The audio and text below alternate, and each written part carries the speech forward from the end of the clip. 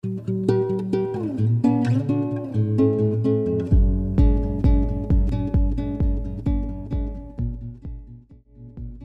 guys, welcome to week 4 of our summer library program here at the Sumner Public Library. And this week we're going to be making a rocking pirate ship. So this activity is for the toddler through 3rd graders. So first I'm gonna go over what's gonna be in your bag. So you're gonna have a paper plate, a black sail, a pirate symbol, a yellow rectangle, 3 black circles, and a jumbo popsicle stick. First thing you can do, if you have supplies like a paint or markers or crayons or colored pencils at home, what you can do is color your paper plate on the curved outside.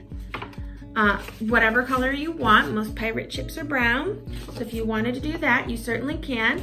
I'm gonna skip that part because I think a pirate ship with a white bottom would be super cool. Today I'm gonna be using hot glue. So don't feel that you have to at home, but it's just gonna make my process a little bit faster here. So if you paint or marker on your paper plate, if you paint on it, you want to set it aside and let it dry. And what I'm going to do is I'm going to start assembling my pirate ship pieces first. So I'm going to glue my porthole circles onto my yellow rectangle. And then I'm going to glue my pirate ship skull and crossbones onto my ship sails.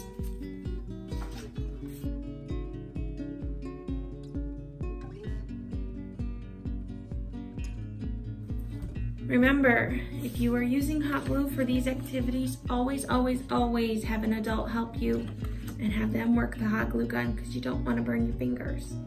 Next thing I'm going to do is fold my paper plate in half so that their crease is up here, but I'm not going to smash the pieces down here.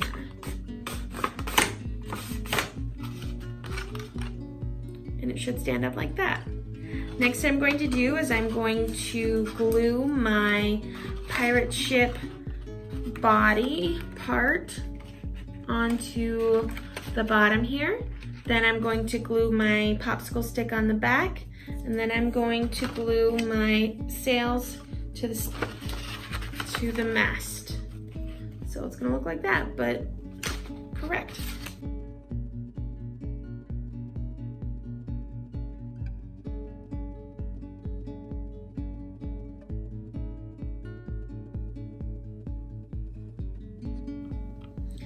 All right, well, once we get it all put together, we can watch our sailboat rock on the ocean.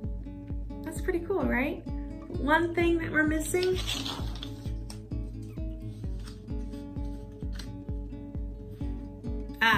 now we're real pirates.